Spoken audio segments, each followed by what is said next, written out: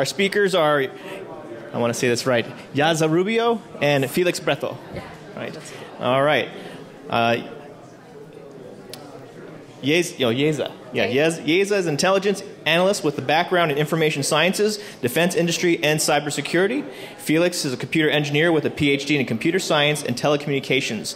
They're well known as trainers of several law enforcement agencies in Europe and regarding OSINT and also cryptocurrency research. Let's give them our attention. Their theme is heavy diving for credentials towards the perfect phishing. So thank you for the presentation. For us, it's like great being here in Vegas, just trying to show you one of the latest research that we have performed in 11 Paths regarding phishing techniques and phishing methodologies, just to try to make a phishing attack more anonymous and just to try to protect the identity of the phisher in this case of the attacker. So we know that it is the last talk of the day, and we know that it's going to be just about 30 minutes, so it's going to be great, and we are trying to make some exercises with you with some bonus tracks. Now we ask for your collaboration because we have prepared some exercise for you, and there is a prize of $25 for the winner in Bitcoins. In Bitcoins. So maybe if you're lucky and the Bitcoin price rises in this moment, it's not $25, but maybe $30 or $35. I think that it's increasing since yesterday quite a lot. First of all, we need to know which infrastructure will need a phisher. So the typical phishing attack is always compounded by an infrastructure which has been rented, hacked, or somewhat hired by the attacker. The attacker will clone the website just to try to imitate the real website. Okay. The phishers usually try to register a domain that is similar to the original one, just as a trick to try to trick again the victim. These links are also being shared using social media platforms and emails. From the point of view of the victim, well, the victim will get connected to that fake website, and well, the phisher will get the credential, and then the phisher will be able to get connected to the legit domain. The registration of the domains is a key point for the researchers, because the registrant will have the information about who has paid, and depending on the spreading method used, his identity, the attacker, could be exposed when he signs up in several platforms. So from the point of view of the attacker, there are some problems that he has to face. First of all, the infrastructure that he's been using, it can say a lot of things of who he is, and this is something that he has to protect. He has to hide any kind of footprints that in this process there may be. So this is an important issue that we are going to face in this short talk. Now we have another problem related to creative and credible. Each attacker will need to be as creative and credible as possible. So the point is that when spreading the malicious links, and well, you will have to find well-known platforms that will maximize the number of victims that you want to get. If it is a massive phishing attack, or if it is a spear phishing attack, you want to make it as realistic as possible. So these issues are the ones that we are going to try to solve for a phisher in the following minutes. The attacker's identity will need to be anonymous, and thus we are going to run a hidden services in Tor. We are going to show you an example, but it's very easy. In fact, it's really easy. Have any of you deployed a hidden service once? It's really easy once you have a Tor installed. First of all, we have to Tor install, and then we have to deploy Tor as a service. Yeah, the next thing that we will need to do is just to verify that we are connected through Tor, so we can get our public IP address without being connected through Tor, and we can tor-ify then the connection. We are running just the same command, but with tor-ify command before, just to enroute to send this connection through the Tor network. Release it, 2 commands to do it. Then we have to modify several lines, and we have to uncomment 2 lines in tor-rc file. Specifically, we have to uncomment these lines, hidden service dir and hidden service port. 2 lines, 2 commands, so it's really easy. And then we have to restart Tor as a service again. Yeah, because if not, the new configuration wouldn't have been loaded. So this is not a problem. What we are doing right now is starting an Apache 2 server, which is the one that is being mapped in port 80, as we have seen in the configuration file. So it's quite straightforward right now. Then if we want to know which hidden services we have to go to a hidden service path, and here we can find two files, and the file of this file hostname, we can find this our .onion. So if we want to launch a petition to .onion domain, if we did it with curl and the onion domain, we will not be able to resolve that. But if we do it with tor-ify, like in the example, we will be able to grab and to collect all the information from that hidden service. But we have this approach. We have a problem because most users are normal users and that do not use Tor.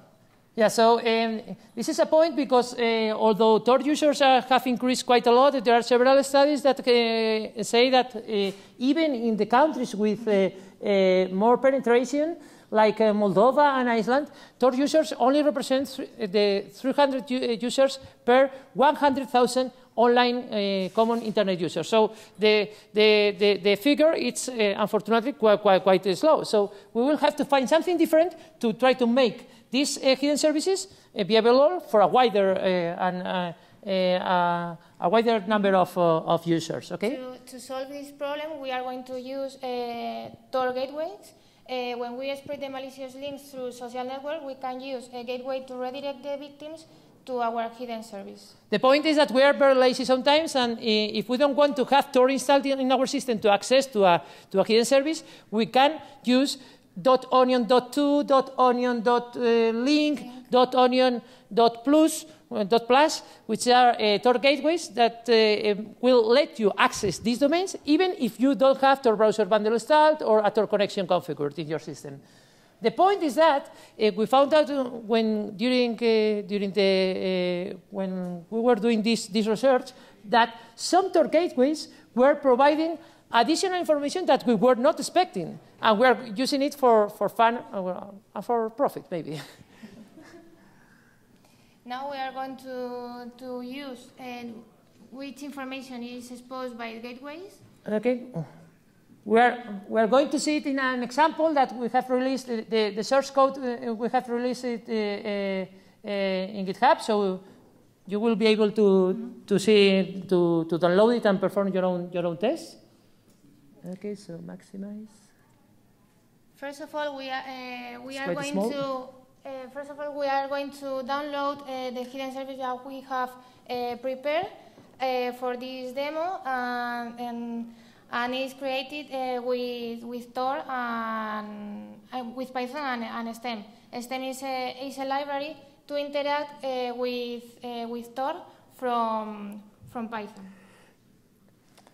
What we are doing right now is deploying a very simple hidden service that the only things that do is just showing the headers that each and every request to this hidden service is being sending. Why? We are going to see it why.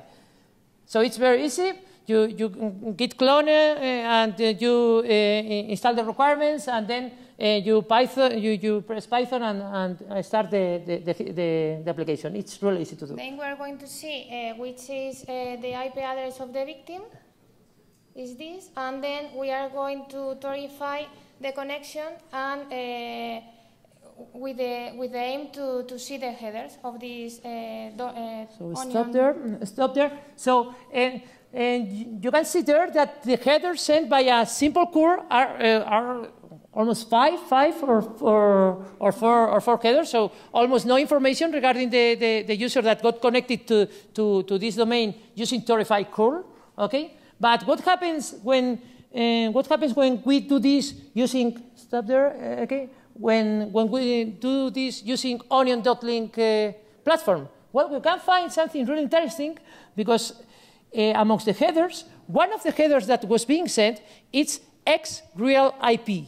So onion.link was sending to the hidden service the real IP address of the guy that wanted to get connected to it.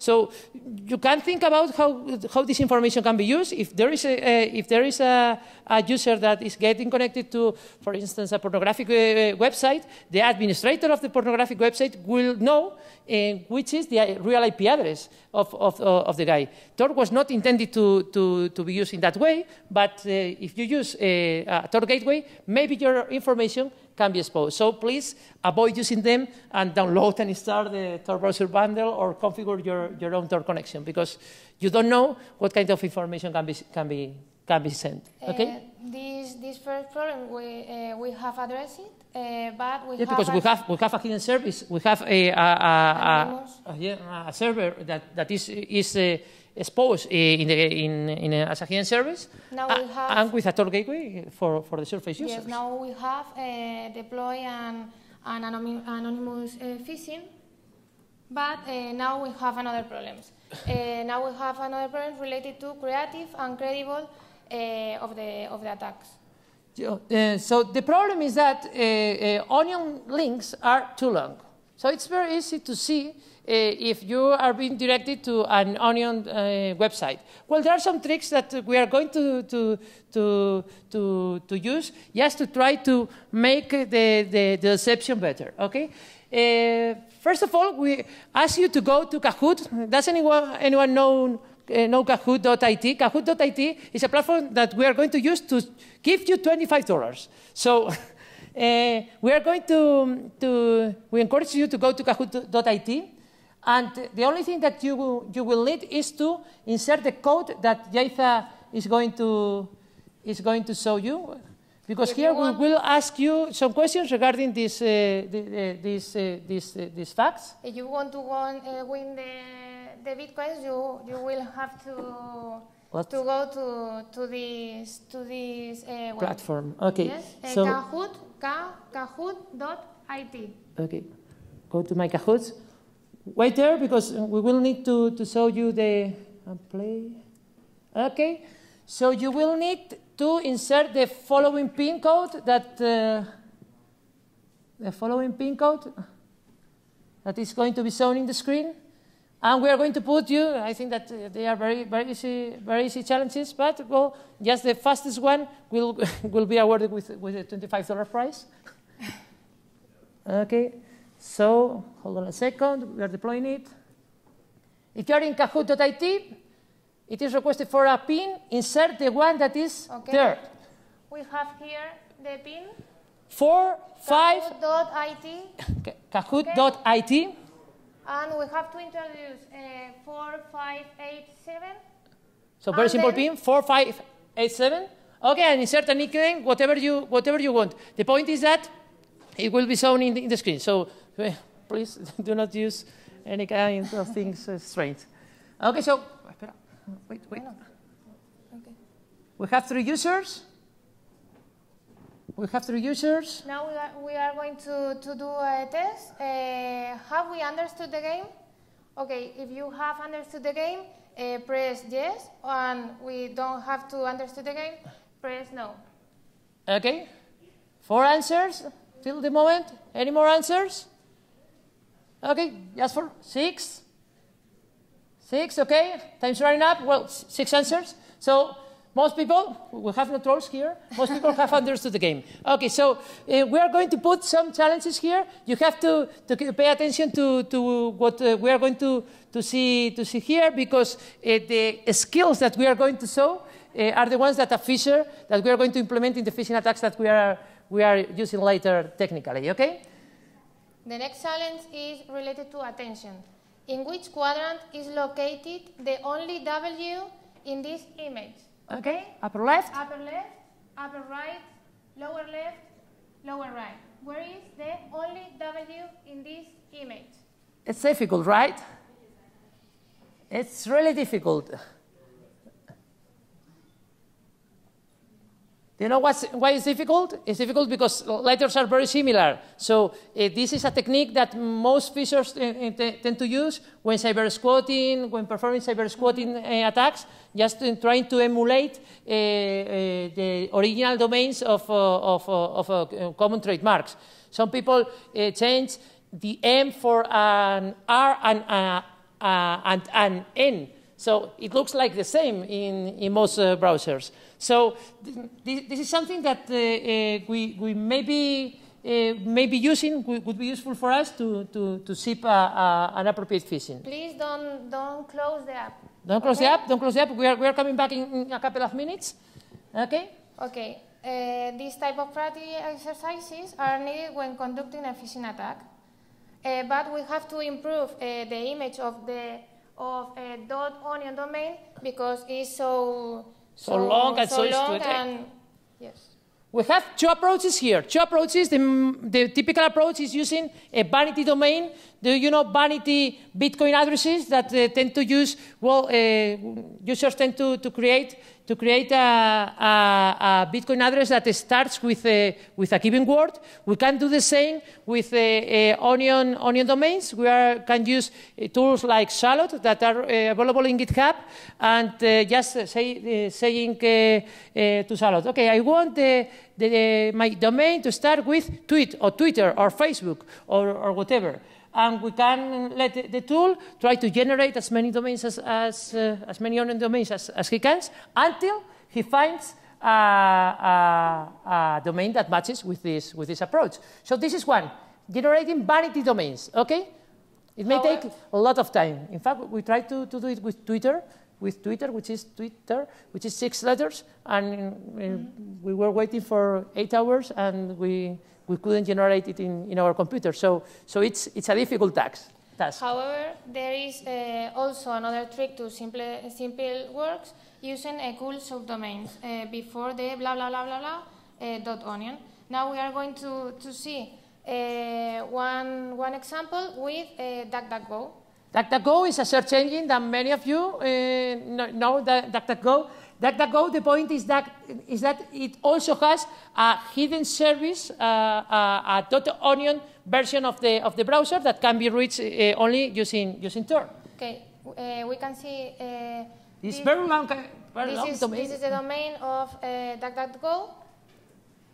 And we are going to do a very simple trick that many people don't know about onion domains, but that can be useful for us when we want to conduct a phishing attack, okay? We only have to put before, for example, twitter.com.blah-blah-blah.onion, or another example, for example, facebook.com.has.blah-blah-blah.onion.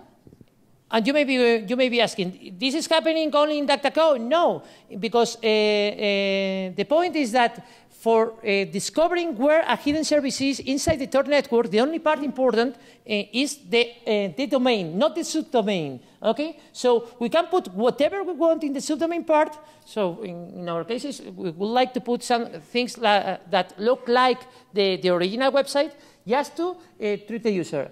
So, for instance, if we want to emulate a Twitter domain, we can put twitter.com.blah-blah-blah.onion. Okay? So, this is a very simple trick that simply works, and it is something that happens because of how Tor is structured and how Tor was conceived. So, two approaches: vanity domains and this small trick with subdomains. This problem we have addressed it, but we have another problem related to spreading the attacks. So we're going back to the Kahoot, just the ones that have taken part till now. Go back to Kahoot. Okay, we can see that JMax is in the lead with 826 points. And we're going to put 2 more challenges regarding misdirecting the attention of the victim, as usual, misdirecting, and the other one is regarding movement. So it is just a matter of answering the question that is appearing at the end of the video that you are going to see right now. Okay? Have anybody of you been in London before? Have anybody of you been in London? I have been in London, but only once. Okay, I'm sorry. I was just tricking you, just trying to misdirect attention, because the question that we are putting there is what time was in the Big Ben Tower that was shown in the photo. Okay, so the trick is just a matter of misdirecting the attention, as we are going to do in the phishing. The answers are 6 p.m., 7 p.m., 8 p.m. or 9 p.m. If you have noticed, if you have remembered which was the hour in the clock, well, you should guess which is the correct answer, which was 8 p.m. Okay, sorry for the trick. Okay, but well, misdirecting attention is a very important issue when you want to conduct also a phishing attack, and we are going to go through a technique that works very well with this. The third challenge is the movement challenge, because the human mind and the human eye works in a way that makes slow changes be almost or be very difficult to be noticed by the eye. The question is, how many elements are slowly changing in the photo? They are going to start changing right now. Keep an eye on the photo. Keep an eye on the photo. Okay. Keep an eye on the photo and try to find the elements that are being changing. Okay. Keep an eye. Have you seen them? Have you seen any of them? Have you seen any changes in the photo? No. No changes in the photo. Well, at least from 0 to 3. Okay. Okay, there have been some changes. The plane has been removed. The factory was removed. The colors of the houses were removed. Were changed. There were some windows that were changing too. The point is that the changes were taking place slowly. So they were taking place slowly, and it was really difficult for us to see the difference. If something happens very quickly, it's very easy to notice. So these two. By the way, JMax, which is JMax? Okay, JMax, congratulations. We will. You have been awarded with $25, about $25 in Bitcoin. Lately, we will pay for them at the end of the talk. But the point is that these two ideas, movement and misdirection, are really important for conducting an appropriate phishing. And there is a technique that can help us, like reverse tab nabbing. But what is reverse tab nabbing? Consists on modifying the content of the browser tab that stays in the background. Thus, when the user goes back to the tab, he will be in another website controlled by the attacker. So the idea can be implemented really easily with just, and it's true, a couple of lines of JavaScript code. You can copy that JavaScript code. We have some POCs that we are going to see in a few seconds, and it's really easy. What we are doing here is just exploiting the way in which new links are being opened in new tabs. Some websites like Google Plus are not properly configured to prevent a newly opened tab to modify the original tab in which it was clicked. We are going to see it with an example better. Now we are going to see how it works in Google+. First of all, we have publish. In our own website, a POC. This POC, this URL, when the user presses on it, he will redirect to defcon.org, for example, but the previous tab have been having changed. So this is an issue because any link that is opened into a new tab in Google+, this does not work, for example, in Twitter because they are protected, in Instagram because they are protected, in the Facebook original website it doesn't work either, but it works in the mobile version of Facebook. It works in the Outlook Lite web app version. It works in Mail.ru Lite application. And it used to work even in LinkedIn until, well, we reported all these small bugs to them. LinkedIn thought that it was not a security issue. The point is that many other platforms have already modified it, and they answered us that, okay, this is something that cannot be prevented. In 2 weeks' time, they modified it, and they say nothing to us, so please say hello or something. Now we are going to put all the pieces together with the problem we have seen before. Now we are going to see the POC. The final POC with all of these parts. The parts of the demo are 3. First of all, we have to create a malicious website with a malicious link in a hidden service. So if we have a hidden service, it's okay, but we would only be targeting Tor users. No, but we don't want that. We want common users, normal users, to be vulnerable to this issue. So what can we do? We have seen it using a Tor gateway like onion.link, onion.to, onion.plus, or whatever, and we are sending or we are sharing the URL into a common platform, like in this case, it is Google+. The publication in Google+ will have to be relevant for the user with the aim to spend some time there, and then he will redirect to while he reads all the news and all the article. What happens in the background? In this case, he will redirect to Telegraph, and the previous tab will have been changed with the phishing domain. With a phishing that will be hosted in a hidden service using onion.link, onion.whatever. So we are going to see it, and we are going to analyze the consequences of this approach. Okay, so in the example, we have a URL we are sharing a URL with something that we find that can be clicked by lots of people. So while the user clicks on it, the Telegraph article is there. The user is reading that, and what has happened before in the previous tab, in the tab in which it was the Google Plus publication, okay, it has been changed onto a hidden service. So from our point of view, it's really good because we have deployed a hidden service. We have deployed a phishing website into a hidden service. And when the researcher wants to, okay, who is behind that? Who is behind this attack? I want to close down that phishing website. He can't because he doesn't know where the hidden service is located. Why? Because it is in Tor.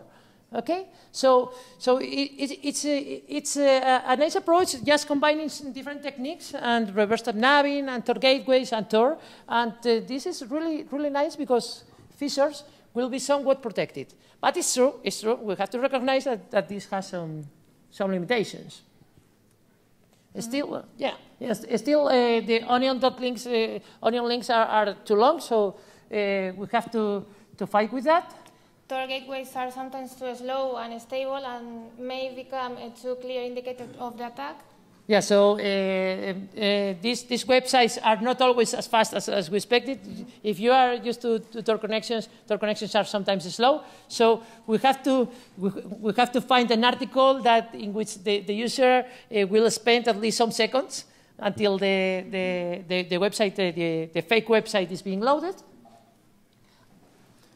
And what else? And the other one, okay, we have published the link into a social network with our own user. So this is still a problem because I will need to find a social network and a social profile that has to be created anonymously so as to be perfectly anonymous. So this is still an issue that has to be dealt. Although there are a lot of Tor gateways like onion.plus or onion.link or onion.to, the best gateways to do this attack, in our opinion, are onion.plus or onion.link, because permits .onion subdomains and leak personal information about the victim.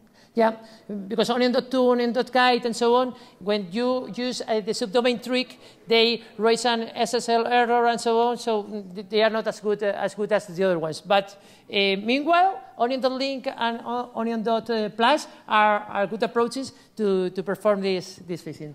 So it's everything for our side. I think that all of us want to go out tonight, and it's too late. We are hungry, even for Spanish guys who tend to have dinner too late. So we are waiting for your questions and comments, and anyway, you can contact us later. Thank you so much for attending, okay?